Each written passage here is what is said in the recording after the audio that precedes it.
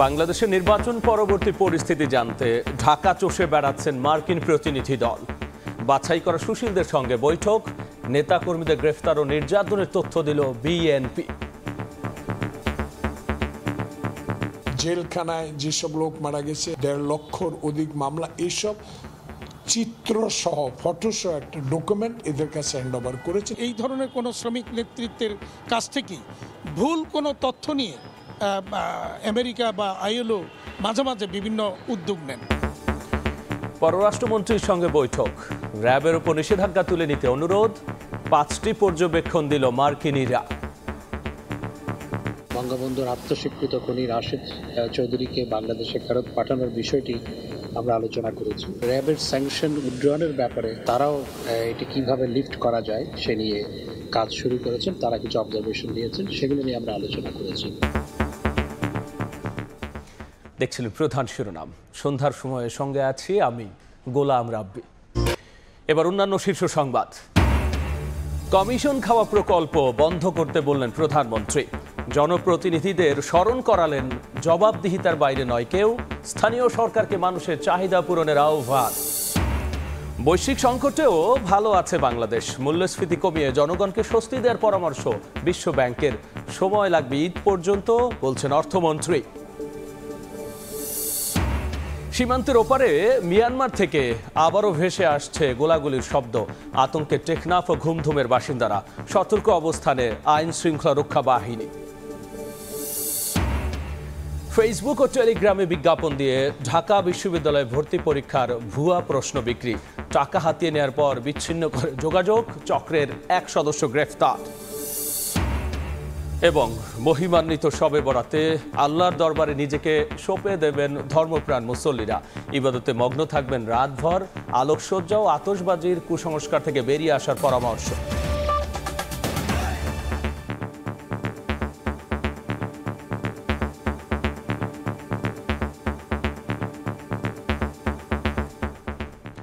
বাংলাদেশের নির্বাচন পরবর্তী পরিস্থিতি জানতে ঢাকা চষে বেড়াচ্ছেন মার্কিন প্রতিনিধি দলের সদস্যরা। সফরের দ্বিতীয় দিনে সুশীল সমাজের প্রতিনিধি হিসেবে তাদের বাছাই করা ব্যক্তিদের সঙ্গেই বৈঠক করেছেন। ছিলেন তথ্য বিকৃতির দায়ে সাজাপ্রাপ্ত অধিকার সম্পাদক আদিলুর রহমানও। গুলশানে মার্কিন deputy chief of mission Helen লাফেটের বাসভবনে এই বৈঠক অনুষ্ঠিত হয়। জানা গেছে, বৈঠকে নির্বাচন পরবর্তী সময়ে বাংলাদেশে সুশীল সমাজের অবস্থান কেমন এ বিষয়ে জানতে চায় মার্কিন প্রতিনিধিরা। 2023 সাল জুড়ে 15টির বেশি মার্কিন প্রতিনিধি দল সফর করেছে বাংলাদেশে, যাদের বেশিরভাগই আলোচনা করেন সুশীল সমাজের ব্যক্তিবর্গের সঙ্গে। নির্বাচনের পর প্রথম কোনো মার্কিন প্রতিনিধি দলের ঢাকা সফর। যে দলে রয়েছেন দেশটির উপসহকারী পররাষ্ট্রমন্ত্রী আফরিন আক্তার, মার্কিন নিরাপত্তা পরিষদের জ্যেষ্ঠ পরিচালক রিয়ার অ্যাডমিরাল এইলিন লাউবেখার এবং ইউএসএইডের সহকারী প্রশাসক মাইকেল শিফার। সফরের দ্বিতীয় দিন রোববার সকালে তারা বৈঠক করেন সুশীল সমাজের প্রতিনিধিদের সঙ্গে। এই বৈঠকে অংশ নেন মার্কিন দূতাবাসে যাতায়াত করা পরিচিত মুখ সাংবাদিক জিলুর রহমান, অধ্যাপক ডক্টর আমেনা মহসিন, ডাক্তার জাফরুল্লাহ চৌধুরীর স্ত্রী ও মানবাধিকার কর্মী শিরিন হক এবং অর্থনীতিবিদ দেবপ্রিয় ভট্টাচার্য। নতুন করে যুক্ত হয়েছেন জামিনে মুক্ত হওয়া অধিকারের সম্পাদক আদিলুর রহমান খান। তবে বৈঠক শেষে কেউই গণমাধ্যমের সঙ্গে কথা বলতে রাজি হননি। জানা গেছে, বৈঠকে নির্বাচন পরবর্তী সময়ে বাংলাদেশের অবস্থা কেমন এ বিষয়ে মার্কিন প্রতিনিধি দল জানতে চায় উপস্থিত প্রতিনিধিদের কাছ থেকে। এদিকে মার্কিন দূতাবাস এক বিবৃতিতে জানায়, বাংলাদেশের বর্তমান অবস্থা নিয়ে আলোচনার জন্য সুশীল সমাজের সাহসী এবং প্রতিশ্রুতিবদ্ধ ব্যক্তিদের সঙ্গে দেখা করতে পেরে আনন্দিত মার্কিন কর্মকর্তারা। গণতন্ত্র ও মানবাধিকারের বিষয়ে সুশীল সমাজের সঙ্গে সম্পৃক্ততা অব্যাহত রাখবে যুক্তরাষ্ট্র। সরকারকেও একই আহ্বান জানিয়েছে দেশটি। পরে দুপুরে রাষ্ট্রীয় অতিথি ভবন পদ্মায় পররাষ্ট্র সচিব মাসুদ বিন মোমেনের সঙ্গে 2 ঘণ্টা ধরে বৈঠক করেন মার্কিন কর্মকর্তারা। পররাষ্ট্র মন্ত্রণালয় এক প্রেস বিজ্ঞপ্তিতে জানায়, দ্বিপাক্ষিক সম্পর্ক জোরদার করতে নানা বিষয়ে আলোচনা হয়েছে এই বৈঠকে। তাজওয়ার মাহমিদ, সময় সংবাদ, ঢাকা। সম্পর্কের নতুন অধ্যায় শুরু করতে চায় ঢাকা ওয়াশিংটন, জানান পররাষ্ট্রমন্ত্রী ডক্টর হাসান মাহমুদ। ঢাকায় সফররত মার্কিন প্রেসিডেন্টের বিশেষ সহকারী আইলিন লাউবেখারের সঙ্গে বৈঠক শেষে এই কথা বলেছেন তিনি। বাংলাদেশের সঙ্গে সম্পর্ক আরও জোরদার করতেই ঢাকা সফর বলেছেন লাউবেখারও। Shatila শারমিনের report. রোববার দুপুরের পর মার্কিন প্রেসিডেন্টের বিশেষ সহকারী আইলান লাউবাচারের নেতৃত্বে পররাষ্ট্র মন্ত্রণালয়ে আসেন ইউএসএআইডির সহকারী প্রশাসক মাইকেল শিফার, দক্ষিণ ও মধ্য এশিয়া বিষয়ক উপসহকারী পররাষ্ট্রমন্ত্রী আফরিন আক্তার। প্রায় 1 ঘণ্টার বৈঠকে উঠে আসে মিয়ানমারে রোহিঙ্গাদের প্রত্যাবর্ষণ এবং সাম্প্রতিক সীমান্তে নিরাপত্তা ঝুঁকি, গাজায় যুদ্ধবিরতি কার্যকর করা, রাশিয়া ইউক্রেন যুদ্ধে অর্থনৈতিক ক্ষতি, র্যাবের উপর নিষেধাজ্ঞা ইস্যুতে 5টি মার্কিন পর্যবেক্ষণ, অর্থনৈতিক বিনিয়োগ। বৈঠক শেষে গণমাধ্যমের সামনে ক্ষণিকের জন্য আসেন আইরিন লাউবাচার, জানান ঢাকা ওয়াশিংটন সম্পর্ককে আরও জোরদার করতে এই সফর। পররাষ্ট্রমন্ত্রী আনুষ্ঠানিক ব্রিফিংয়ে জানান মার্কিন প্রেসিডেন্ট জো বাইডেনের চিঠির জবাব দিয়েছেন প্রধানমন্ত্রী শেখ হাসিনা। চিঠিটি প্রতিনিধি দলের কাছে হস্তান্তর করা হয়েছে। মার্কিন প্রেসিডেন্ট জো বাইডেন তিনি মাননীয় প্রধানমন্ত্রীকে চিঠি লিখেছিলেন এবং সেই চিঠিতে তিনি মার্কিন যুক্তরাষ্ট্রের সাথে নিউ চ্যাপ্টার অফ রিলেশনশিপ গড়ার ব্যাপারে তাদের আগ্রহ ব্যক্ত করেছিলেন। আজকে আমি তাদের হাতে মাননীয় প্রধানমন্ত্রী যে চিঠির উত্তর দিয়েছেন সেটির কপি আমি তাদের কাছে হস্তান্তর করেছি। আরকান আর্মির সাথে যে সরকারি বাহিনীর যে সংঘাত, সেই সংঘাতের কারণে আমাদের এখানে যে নিরাপত্তা ঝুঁকি তৈরি হয়েছে সে বিষয়টি আমরা আলোচনা করেছি। এর আগে সচিবালয়ে পরিবেশ, বন ও জলবায়ু পরিবর্তন মন্ত্রীর সঙ্গে বৈঠক করেন মার্কিন প্রতিনিধি দল। বাংলাদেশ ঘোষিত $15 বিলিয়ন জলবায়ু তহবিল গঠনে দেশটি তাদের সহযোগিতার কথা জানায়। সাবের হোসেন চৌধুরী জানান, নতুন সরকার হিসেবে ঢাকার চাহিদার কথা মাথায় রেখে পরিকল্পনা করতে চায় যুক্তরাষ্ট্র। রাজনৈতিক কোনো আলোচনা হয়। আমরা যেটা বলেছি, আমাদের যে নতুন আমরা একটা প্ল্যাটফর্ম দাঁড় করাচ্ছি যেখানে সকল আমাদের যারা উন্নয়ন সহযোগী আছে তারা কোলাবরেট করতে পারে এবং সেখানে আমি আশাবাদী যে আমেরিকাও থাকবে। নবায়নযোগ্য জ্বালানিতে আধুনিক প্রযুক্তির ব্যবহারও উঠে আসে আলোচনায়। 26 ফেব্রুয়ারি প্রতিনিধি দলটি ঢাকা ছাড়ার কথা রয়েছে।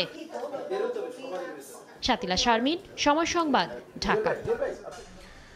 এদিকে বাংলাদেশের সঙ্গে সম্পর্ক উন্নয়নের কথা বলে ঢাকা সফর করছেন মার্কিন উপসহকারী পররাষ্ট্রমন্ত্রী আফরিন আক্তার। সফরের দ্বিতীয় দেখা করেছেন সুশীল সমাজের প্রতিনিধিদের সঙ্গে। আর সেই দলে ছিলেন রাষ্ট্রদ্রোহিতার দায়ে সাজা পাওয়া অধিকার সম্পাদক আদিলুর রহমান খান।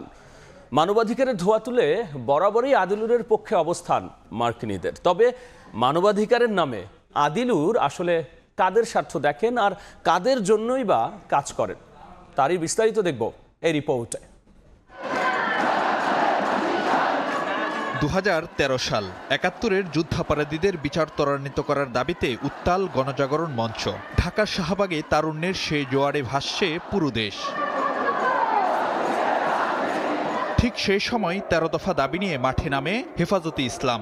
নিজেদের অরাজনৈতিক সংগঠন দাবি করলেও মূলত বিএনপির 20 দলীয় জোটের নেতারা ছিলেন হেফাজতের মূল কারিগর। ওই বছরের 5 মে মতিঝিলের শাপলা চত্বরে সমাবেশ করার অনুমতি চায় তারা। সন্ধ্যার আগে সমাবেশ শেষ করা সহ বেশ কয়েকটি শর্তে অনুমতি দেওয়া হয় তাদের, কিন্তু শর্ত ভঙ্গ করে শাপলা চত্বরে অবস্থান নিয়ে নেয় হেফাজত কর্মীরা। তাদের 13 দফার আন্দোলন ততক্ষণে পরিণত হয়েছে রাজনৈতিক আন্দোলনে। মতিঝিল থেকে সরিয়ে দেওয়া হয় হেফাজত কর্মীদের। এভাবে রাতের মধ্যেই উদ্ধার হয় শাপলা চত্বর, স্বস্তি আসে ঢাকায়। কিন্তু এরপরই মাঠে নামেন আদিলুর রহমান খান শুভ্র। মানবাধিকার সংগঠন অধিকারকে ব্যবহার করে শুরু করেন রাজনৈতিক ফায়দা হাসিলের চেষ্টা। বিদেশি গণহত্যার ছবি দেখিয়ে দাবি করেন এরা হেফাজত কর্মী। অধিকার দাবি করে সেই রাতের অভিযানে নিহত হয়েছেন 61 জন। সরকারের পক্ষ থেকে সেই 61 জনের পরিচয় চাওয়া হলেও তা দিতে পারেননি আদিলুর রহমান খান। দাবি করা নিহত ব্যক্তিদের পরিচয় সরকারের তরফে বারবার চাওয়ার পরও অধিকার তা দিতে না পারায় প্রথমে সাধারণ ডায়েরি হয় থানায়, পরে রাষ্ট্রদ্রোহিতার মামলা। নানা রকম আইনি সুযোগ নিয়েও নিজেদের নির্দোষ প্রমাণ করতে পারেননি অধিকার সম্পাদক আদিলুর রহমান খান ও পরিচালক নাসিরুদ্দিন এলান। আদালতের রায়ে সাজা হয় তাদের। একটু ভিন্ন প্রসঙ্গে ফেরা যাক। অনেক স্বপ্ন আর আশার পাল তুলে 2000 সালে বাংলাদেশে যাত্রা করে বেসরকারি চ্যানেল 21 টিভি। 2001 সালে বিএনপি জামাত জোট ক্ষমতায় এলে বন্ধ করে দেওয়া হয় সমস্ত সম্প্রচার। সম্প্রচার ফিরে পেতে আইনি লড়াইয়ে নামে তখনকার 21 টেলিভিশন কর্তৃপক্ষ। নিজেদের পক্ষে নিয়োগ করে দেশসেরা আইনজীবীদের। রাষ্ট্রের প্রধান আইন কর্মকর্তা অ্যাটর্নি জেনারেল AF আরিফের সঙ্গে ছিলেন তখনকার deputy attorney general Adilur Rahman Khan. পর্যবেক্ষকদের মতে স্বাধীন গণমাধ্যমের কথা বলে যারা মুখে ফেনা তোলেন তারাই যখন কাজ করেন গণমাধ্যম বন্ধের ক্রীড়নক হিসেবে, তখন কোথায় থাকে তাদের বাক স্বাধীনতার বুলি। ফারুক ভিয়া, রবিন, সময় সংবাদ, ঢাকা। বিতর্কিত ও ওয়াশিংটনের সহায়তাপুষ্ট এনজিও কর্তাদের সঙ্গে বৈঠক করে বাংলাদেশের শ্রম অধিকার উন্নয়নে সঠিক সিদ্ধান্ত নিতে পারবে না যুক্তরাষ্ট্র। এভাবেই বাংলাদেশের শ্রম আইন ইস্যুতে শ্রমিক নেত্রী কল্পনা আক্তারের সঙ্গে সফররত মার্কিন প্রতিনিধি দলের বৈঠকের সমালোচনা করছে বাংলাদেশ জাতীয় গার্মেন্টস শ্রমিক কর্মচারী লীগ। গেল 16 নভেম্বর বাংলাদেশি শ্রমিক নেত্রী কল্পনা আক্তারের পাশে দাঁড়ানোর যে প্রতিশ্রুতি দিয়েছিলেন মার্কিন পররাষ্ট্রমন্ত্রী অ্যান্টনি ব্লিংকেন, 2 মাস পর ঢাকঢোল পিটিয়ে সেই কথা রাখল ওয়াশিংটন। 24 ফেব্রুয়ারি 2024 শনিবার দ্বাদশ জাতীয় সংসদ নির্বাচনের পর প্রথমবারের মতো 3 দিনের বাংলাদেশ সফরে মার্কিন কোনো শক্তিশালী প্রতিনিধি দল, যার নেতৃত্বে যুক্তরাষ্ট্রের দক্ষিণ ও মধ্য এশিয়া বিষয়ক উপসহকারী পররাষ্ট্রমন্ত্রী আফরিন আক্তার। নির্বাচন নিয়ে জলঘোলা করা দেশটির কূটনীতিকরা, সংসদের বাইরের রাজনৈতিক দল বিএনপির সঙ্গে বৈঠক সহ নানা কর্মকাণ্ডের দিন পার করে সন্ধ্যায় আসেন মার্কিন অর্থায়নে এনজিও চালানো শ্রমিক নেত্রী কল্পনা আক্তারের রামপুরার কার্যালয়ে। সেখানে আলোচনা হয় দেশের শ্রম আইন ও শ্রমিক নেতা শহীদুল ইসলাম হত্যাকাণ্ডের অগ্রগতি ইস্যুতে। ইউএস ব্র্যান্ড হচ্ছে আর কোন কোন জায়গায় হচ্ছে শ্রম অধিকার উন্নয়নে বা ব্যবসা উন্নয়নে কাজ করতে পারে, ওইরকম বিষয়গুলো নিয়ে কথা বলেছে। বরাবরই ওয়াশিংটনে রাস্তার প্রতিদান দেয়া কল্পনার সঙ্গে মার্কিন প্রতিনিধি দলের এই বৈঠককে সমালোচনার ঊর্ধ্বে রাখছেন না শ্রমিক অধিকার নিয়ে কাজ করা সংগঠনের নেতারা। শ্রম অধিকারের জন্য যারা কাজ করছে তাদের সাথে আলোচনা করা উচিত। একটা সংগঠন, শ্রমিক সংগঠন একটা এনজিও প্রতিষ্ঠান করেছে যেটা শ্রমিক আন্দোলনটা হুমকির মুখে, এবং শ্রমিকদের স্বার্থ রক্ষার ক্ষেত্রে একটি বিরূপ প্রতিক্রিয়া সৃষ্টি হচ্ছে। কারণ একই ব্যক্তি একটা এনজিও করছেন, আবার একটা শ্রমিক সংগঠন করছেন, বহুদা বিভক্ত। শ্রমিকদের যে ন্যায্য অধিকার থেকে তারা বঞ্চিত হচ্ছে। তাদের এমন সমালোচনার কারণও রয়েছে। 2006 সালে মার্কিন দরবারে এই কল্পনা আক্তারের সাজানো অভিযোগেই ধ্বংস হয়েছে 10,000 শ্রমিকের কর্মসংস্থানের সুযোগ দেয়া নারায়ণগঞ্জের কমপ্লায়েন্স পোশাক কারখানা হারভেস্ট রিচ। একটা প্রোপাগান্ডা যে কি করতে পারে, হারভেস্ট রিচ ইজ এক্সাম্পল। এবার এই মার্কিন প্রতিনিধি দল বাংলাদেশের শ্রম আইন ইস্যুতে এরই মধ্যে কল্পনা আক্তারের সঙ্গে বৈঠক সারলেও সাক্ষাতের কোনো সূচি রাখেনি দেশের সবচেয়ে বেশি শ্রমিক কাজ করা খাত তৈরি পোশাক শিল্প মালিকদের সঙ্গে, যা উস্কে দিচ্ছে চলমান সমালোচনাকে। আমাদের সাথে শ্রম অধিকার নিয়ে কথা বলার কোনো শিডিউল নেই বা করেননি ওনারা। তবে এখানে যেটা দুঃখজনক সেটা হলো আমরা যেটা দেখে থাকি সাধারণত বাংলাদেশে কিছু সংখ্যক শ্রমিক নেতৃত্ব, আমি বলবো যে এটা দেশের স্বার্থের বাইরে গিয়া, ইন্ডাস্ট্রির শিল্পের বাইরে গিয়ে তারা তাদের স্বার্থ হাসিলের জন্য কখনো কখনো কাজ করে থাকেন। এবং আমাদের ধারণা যে কখনো কখনো এই ধরনের কোনো শ্রমিক নেতৃত্বের কাছ থেকেই ভুল কোনো তথ্য নিয়ে আমেরিকা বা আইএলও মাঝে মাঝে বিভিন্ন উদ্যোগ নেন।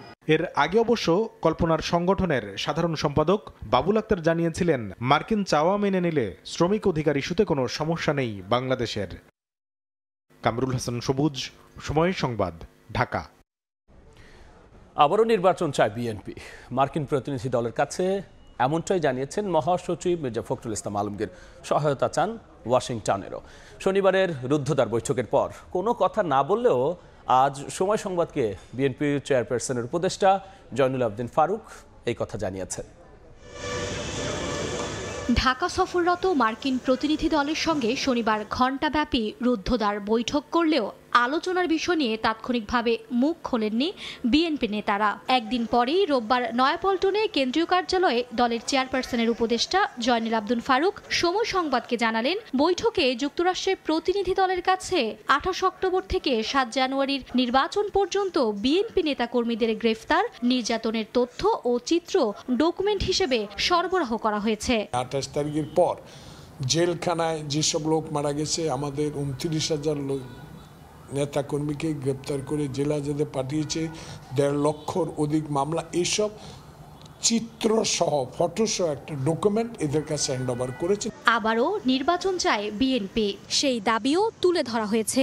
বাংলাদেশের চলমান রাজনৈতিক পরিস্থিতি তুলে ধরে বিএনপি মহাসচিব পুনরায় নির্বাচন অনুষ্ঠানে যুক্তরাষ্ট্র সরকারের সহায়তা চেয়েছেন বলেও জানান জয়নুল আবদিন। তাদের দাবি, 7 জানুয়ারি নির্বাচন ও বাংলাদেশের গণতন্ত্র ইস্যুতে আগের অবস্থানেই আছে যুক্তরাষ্ট্র। সুষ্ঠু হয় নাই, গ্রহণযোগ্য হয়নি। সে কারণে তারাও চায় এদেশে তাদের দেশের মতো একটা গণতান্ত্রিক উপায়ে নির্বাচন হোক। এদিকে সংবাদ সম্মেলনে বিএনপির সিনিয়র যুগ্ম মহাসচিব রুহুল কবির রিজভী দাবি করেন, ক্ষমতা কুক্ষিগত করে রাখতেই সরকার বিএনপি নেতাকর্মীদের ওপর গুম নির্যাতন চালিয়ে যাচ্ছে। এই যে গুম, এই যে তুলে নিয়ে যাওয়া, এটা সরকারের আইন শৃঙ্খলা বাহিনী করেছে। বিএনপি কখনোই পিছপা হবে না, রাজপথ ছাড়বে না। সরকারের পদত্যাগের দাবিতে আন্দোলনে ঝাঁপিয়ে পড়ার হুঁশিয়ারিও করেন বিএনপি নেতারা। এখন হুমকির মুখে। মার্জিয়া মুমু, সময় সংবাদ, ঢাকা। স্থানীয় সরকার প্রতিষ্ঠানগুলোকে শক্তিশালী ও স্বাবলম্বী হবার তাগিদ দিয়ে প্রধানমন্ত্রী শেখ হাসিনা বলেছেন, কমিশন খাওয়া প্রকল্প গ্রহণ বন্ধ করতে হবে। সকালে বঙ্গবন্ধু আন্তর্জাতিক সম্মেলন কেন্দ্রে জাতীয় স্থানীয় সরকার দিবসের আলোচনায় যোগ দিয়ে বক্তব্য রাখেন প্রধানমন্ত্রী। স্থানীয় সরকারকে মানুষের চাহিদা পূরণের পাশাপাশি নিজেদেরও আয় করার বিষয়ে তাগিদ দিয়েছেন সরকার প্রধান। আর্থসামাজিক এবং অবকাঠামোগত কর্মকাণ্ড বাস্তবায়নের মাধ্যমে জনগণের জীবনযাত্রার মান উন্নয়নে সরকারের সঙ্গে অঙ্গীভূত হয়ে কাজ করে স্থানীয় সরকার কাঠামো তথা নির্বাচিত জনপ্রতিনিধিরা। কাজের দায়িত্বশীলতা ও দায়বদ্ধতা বাড়িয়ে জবাবদিহিতা নিশ্চিতে এবছর দ্বিতীয়বার জাতীয় স্থানীয় সরকার দিবসের আয়োজন। রোববার সকালে বিআইসিসি মিলনায়তনে এতে যোগ দেন প্রধানমন্ত্রী। স্থানীয় সরকারে দায়িত্ব পালন করা দেশের অন্তত ৩,০০০ জনপ্রতিনিধি ও সংশ্লিষ্ট নীতি নির্ধারণী কর্মকর্তারা এই আয়োজনে উপস্থিত ছিলেন। সরকারি কর্মচারী তো নির্দিষ্ট সময় পর্যন্ত চাকরি করে, তাদের তো জবাবদিহি রাখি, কিন্তু জবাবদিহি তো আপনাদের আমাদের। সুপরিকল্পিত পদক্ষেপে দেশের উন্নয়ন ত্বরান্বিত হচ্ছে জানিয়ে স্থানীয় পর্যায়ে ভূমির ব্যবহার, বিদ্যুৎ ব্যবস্থা, সেচ পরিকল্পনা নিয়েও পরামর্শ দেন শেখ হাসিনা। আমরা ঘরে ঘরে বিদ্যুৎ দিয়েছে কথা সত্য, আমার 20 টাকা যদি লাগে করতে আমি 6 টাকা নিচ্ছি। এখন থেকে সেভাবে হবে না, একটা নির্দিষ্ট ইউনিট পর্যন্ত যে ব্যবহার করে তার জন্য কিছু ছাড় দেওয়া আছে যারা নিম্নবিত্ত, কিন্তু এর উপরে যে যত বেশি ব্যবহার করবে তার বিদ্যুতের মূল্য তত বেশি বৃদ্ধি পাবে। এলাকার উন্নয়নে যেন তেনভাবে প্রকল্প বাস্তবায়নের ধারা থেকে বেরিয়ে আসতে জনপ্রতিনিধিদের অনুরোধ জানান প্রধানমন্ত্রী। আমাদেরও কেউ কেউ মনে করে এখানে একটা স্থাপনা করলেই তো ভালো একটা কমিশন পাওয়া গেল বা কিছু পয়সা কামাই করা গেল। দয়া করে এই ব্যবস্থা যাবেন না, শুধুমাত্র ওই একটা কাজ দিলাম আর সেখান থেকে কিছু কেউ পয়সা পেল, এই চিন্তা করে প্রকল্প দয়া করে গ্রহণ করবেন না। দেশকে এগিয়ে নিতে নির্বাচনী ওয়াদা পূরণে কাজ করার জন্য জনপ্রতিনিধিদের নির্দেশ দেন প্রধানমন্ত্রী শেখ হাসিনা। সার্বিক উন্নয়নে সবথেকে বেশি দায়িত্ব পালন করবে স্থানীয় সরকার। দেবাশিস রায়, সময় সংবাদ, ঢাকা। পবিত্র লাইলাতুল বরাত বা ভাগ্য রজনীর রাতে ইবাদতে মগ্ন মুসল্লিরা এই মুহূর্তে বাইতুল মুকাররমে আছেন সহকর্মী তোহা খান তামিম। সরাসরি যাচ্ছি তার কাছে। লাইলাতুল নিসফি বিন শাবান কিংবা শাবান মাসের যে মাঝের সময়টি অর্থাৎ 14 তারিখ দিনগত যে সন্ধ্যা আসে, অর্থাৎ আরবি মাস কিন্তু সূর্য ডোবার পর থেকে শুরু হয়ে যায়। সেক্ষেত্রে এখন যে শবে বরাতের যে রাত, সেই শবে বরাতের রাত ইতিমধ্যে শুরু হয়ে গিয়েছে। কিছুক্ষণ আগে মাগরিবের সালাত আদায় করেছেন এখানকার মুসল্লিরা জাতীয় মসজিদ বাইতুল মোকাররমে। এখন যিনি এখানে রয়েছেন দায়িত্বশীল, তার অধীনে এখন যে দিনই আলোচনা, সেই দিনই আলোচনা এখানে যারা মুসল্লিরা রয়েছেন মাগরিবের নামাজ পড়ে তারা এখানে বসে গিয়েছেন এবং আশপাশে যে সমস্ত যারা ধর্মপ্রাণ মানুষ রয়েছেন তারা ইতিমধ্যে বাইতুল মোকাররম মসজিদে আসতে শুরু করেছেন। যদিও এশার নামাজের পরে মানুষের যে সমাগম, ধর্মপ্রাণদের যে সমাগম, সেটি আসলে শুরু হবে। এখন আসলে তারা তাদের মতো করে যে দিনী আলোচনা, সেই দিনী আলোচনা শুনছেন এবং পাশাপাশি ব্যক্তি উদ্যোগেও কিন্তু নানা ধরনের যে ইবাদত বন্দিগি, সেই ইবাদত বন্দিগিতে ব্যস্ত সময় পার করছেন। মূলত ইসলামী চিন্তাবিদরা যেটি বলার চেষ্টা করছেন যে শবে কদরের রাত কিন্তু আলাদাভাবে গুরুত্ব বহন করে এবং এই রাতে ক্ষমা পাওয়ার যে বিষয়টি, ক্ষমা চাওয়ার যে বিষয়টি, সেটি কিন্তু তারা জোর দিচ্ছেন যে এই রাতে অন্যান্য যে আনুষ্ঠানিকতা, সেই আনুষ্ঠানিকতা ঝেড়ে ফেলে যেন যারা মুসল্লি রয়েছেন, যারা ইবাদত করবেন, তারা যেন আল্লাহর কাছে বেশি করে ক্ষমা চান এবং তাদের যে কল্যাণ, সেই কল্যাণের জন্য আল্লাহর কাছে দোয়া করেন এবং ব্যক্তি জীবন শুরু করে তাদের পারিবারিক জীবন থেকে শুরু করে তাদের যে রাষ্ট্রীয় জীবন, দেশ ও জাতির জন্য যেই দোয়া কল্যাণ কামনা, সেই কল্যাণ কামনার জন্য তারা বিশেষভাবে নজর দিচ্ছেন। এছাড়া ব্যক্তি উদ্যোগে যে নফল নামাজ পড়ার যে বিষয়টি, সে নফল নামাজ পড়ার জন্য বলছেন। এভাবেই কিন্তু শবে কদরের, শবে বরাতের যে রাত, সেই শবে বরাতের রাত্রি তারা কাটাবেন এবং এশা নামাজ কিছুক্ষণ পরে অনুষ্ঠিত হবে এবং তারপরে কিন্তু দোয়া মাহফিল অনুষ্ঠিত হবে। তো এই ছিল জাতীয় মসজিদ বাইতুল মোকাররম থেকে শবে বরাতের আমার হাতে সব শেষ। ভাগ্য রজনীতে মুসল্লিদের ইবাদত বন্দেগের সবশেষ নিয়ে আমরা সরাসরি ছিলাম রাজধানীর বাইতুল মোকাররমে। ফেসবুক ও টেলিগ্রামে বিজ্ঞাপন দিয়ে ঢাকা বিশ্ববিদ্যালয়ে ভর্তি পরীক্ষা প্রশ্নপত্র বিক্রির নামে প্রতারণার অভিযোগে প্রশ্ন ফাঁস চক্রের এক সদস্যকে গ্রেফতার করেছে ঢাকা মহানগর গোয়েন্দা পুলিশ। শনিবার বগুড়ার দবিলা সংসারদিঘি গ্রাম থেকে এই চক্রের সদস্য নাফিস ইকবালকে গ্রেফতার করেন জিবি। পুলিশ জানিয়েছে, সামাজিক যোগাযোগ মাধ্যম ফেসবুক ও টেলিগ্রামে ঢাকা বিশ্ববিদ্যালয়ে ভর্তি পরীক্ষার প্রশ্নপত্র বিক্রির বিজ্ঞাপন দিয়ে ভর্তিচ্ছু শিক্ষার্থীদের কাছ থেকে হাতিয়ে নিত মোটা অঙ্কের টাকা। এ সময় তার কাছ থেকে সিম কার্ড, মোবাইল ফোন জব্দ করা হয়। সংকটে পড়া বৈশ্বিক অর্থনীতির মধ্যেও প্রকল্প বাস্তবায়ন ও ঋণ পরিশোধে তুলনামূলক ভালো অবস্থানে বাংলাদেশ। সকালে অর্থমন্ত্রীর সঙ্গে বৈঠক শেষে কথা বলেছেন বিশ্ব ব্যাংকের ব্যবস্থাপনা পরিচালক। পরে অর্থমন্ত্রী আবুল হাসান মাহমুদ আলী আশ্বাস দিয়েছেন, ঈদের পর কমে আসবে মূল্যস্ফীতি। World economy is going through a very difficult time. We have had crisis after crisis over the past few years. Very good discussion on our program, the implementation of our program, which is valued at about $16 billion over about 50 projects. We talked about the most important measures in order to address inflation and how the World Bank can support that. এই যে সমস্যা বাংলাদেশ যেগুলো face করছে, এগুলো নতুন কোনো সমস্যা নয়, এবং এই বাংলাদেশ যেভাবে মিট করছে, এই সমস্যাগুলো মোকাবেলা করছে, সেইটার তারা প্রশংসা করেছে। এবার দেশের বাইরের খবর। ইসরায়েলি বাহিনীর হামলায় বিপর্যস্ত গাজায় ভয়াবহ আকার ধারণ করেছে খাদ্য সংকট। অপুষ্টিতে উপত্যকাটিতে রোববার 2 মাস বয়সী শিশুর মৃত্যুও হয়েছে। কর্তৃপক্ষের বরাতে জানা যায়, অঞ্চলটিতে কোনো ধরনের শিশু খাদ্য নেই বলেও তথ্য রয়েছে। এই অবস্থায় অঞ্চলটিতে সামনে খাবারের অভাবে আরও মানুষ মারা যেতে পারে বলে সতর্কও করা হয়েছে। তবু গাজায় থেমে নেই আগ্রাসন। রোববারও খান ইউনিসে দখলদার বাহিনীর হামলায় প্রাণ হারান বহু ফিলিস্তিনি। এবার বিপিএল এর খবর। কাল মাঠে গড়াচ্ছে প্লে অফের 2 ম্যাচ। বাঁচামারার লড়াইয়ে এলিমিনেটরের মুখোমুখি হবে ফরচুন বরিশাল ও চট্টগ্রাম চ্যালেঞ্জার্স।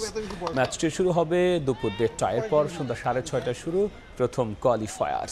গুরুত্বপূর্ণ এই ম্যাচ সামনে রেখে প্রোটিয়া তারকা ডেভিড মিলার যোগ দিয়েছেন বরিশাল শিবিরে। লম্বা জার্নির ধকল সামলানো কিংবা মিরপুরে মানিয়ে নেওয়ার ব্যাপার থাকলেও মারকুটে ব্যাটার আত্মবিশ্বাসী বিপিএল খেলার অতীত অভিজ্ঞতার কারণে।